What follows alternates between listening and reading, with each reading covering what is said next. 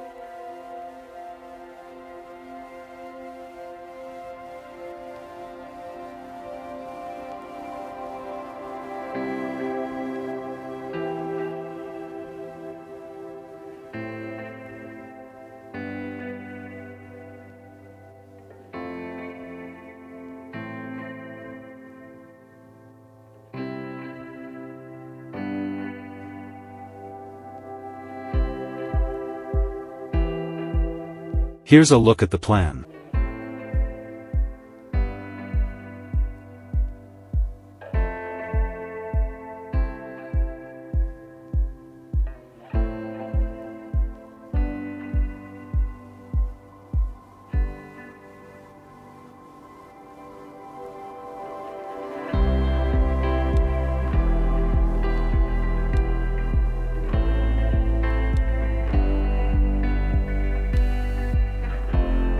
Thank you for watching.